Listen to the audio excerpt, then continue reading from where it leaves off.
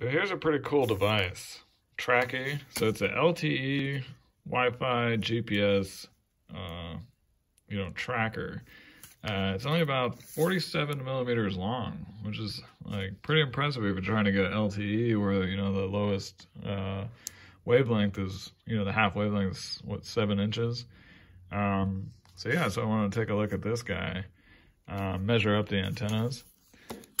Okay, so if we open this guy up, screws in the back, pull out the battery, and I already started taking it apart, but inside here, actually, there's 4 antennas. So they have, looks like, GPS over here. They have a nice little, looks like an EFA or PFA, whatever you want to call it. On the other side, the spring hits off on the cellular antenna, and then they have Bluetooth and Wi-Fi on the side. So you have, in here, they put cellular antenna up here, and then Wi-Fi over here, and on the other side, little, flex, which is flexible PCB for, well, Wi-Fi here and Bluetooth here. So cellular, Bluetooth, Wi-Fi, GPS, all in this little package. So let's see how it does. Okay, so open it up. Right there is a conducted port, which is where you test the radio chipset. It's a great place to put a cable for an antenna. So I remove that, put in a cable it up, and then put it all back together. And then we can hook it up and measure it on a VNA and in an anechoic chamber. Quick note, it is not ideal to have a cable that runs out the side like this, because it kind of extends the length. So you keep the cable, it's thin and it goes out the side. So there's still a larger ground plane that the RF current will prefer to flow on. So I do take care to check, if the cable is influencing the result in the measurement, because that's critical when you're measuring small antennas, and it doesn't have a big impact, but that is a small source of error in the data. So let's check out the VSWR. Okay, so I'm plotting the VSWR here. From 700 megahertz to 3 gigahertz. So first, the low band, and what I mean there is under 1 gigahertz. There's 2 bands, band 17, which is LTE, and band 5, also GSM 850, so that's like 2G and 4G. So the first is this very narrow band. Within the actual bands of interest, VSWR is very high. We're talking, 5 for band 17 and 7 to 11 or higher for band 5, so very poorly matched antenna. So very high VSWR, and this is just due to the fact that they have a very small device. You just cannot have good bandwidth. Phones are much larger, and even those, have adaptive switching, so you can move this response as a function of what band you're on. Tracki, this is a fairly cheap product, so they didn't do that.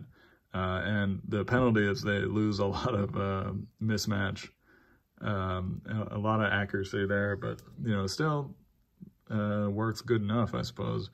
Then 1700 to 2100 megahertz, you have band 4 and band 2 to some 3G, 4G, 2G stuff, also known as like GSM 1800.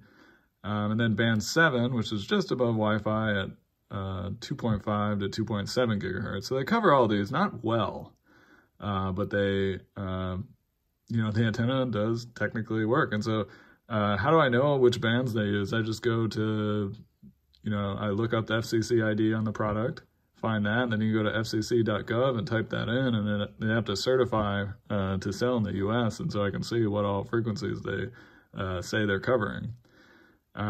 So it's not a great antenna, but at least in my experience, it worked fairly well, surprisingly well. So next we can look at, I measured the efficiency. That's one of the most important antenna parameters, how efficient it is. Link in the description if you want to learn more about antenna efficiency. But band 17, you're at about -8, -9 dB. That's a bit more than 10%. Band 5 is even worse, again, mainly due to mismatch. And again, the antenna here is just very small relative to a wavelength, so very small bandwidth. You can see they split the difference there and just tuned for the center of band 17 and band 5, so they're both kind of equally bad.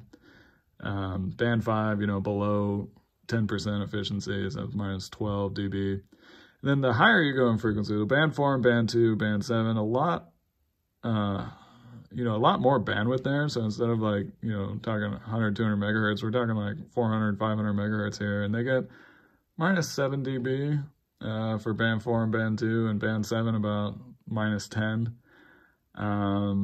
So overall, not a good antenna. You wouldn't be super proud if you did this, but it actually works fairly well. Okay, so I didn't analyze all the antennas, but finally to close out, see, I can pull out, just pulling out their antenna here. So I scraped away some of it. So you see, I spelled main wrong. But anyway, so there's only a single point of contact. So the spring from their logic board there hits off on that. And so this is just a meandered dipole, basically. So it comes up all the way around there, loops all the way back around, and comes down there. So it's not connected. It's not a loop. It's just pretty much a meandered dipole. Kind of cool, fairly straightforward. And then the impedance matched it, and the result is what you see. For more information, check out antennatheory.com.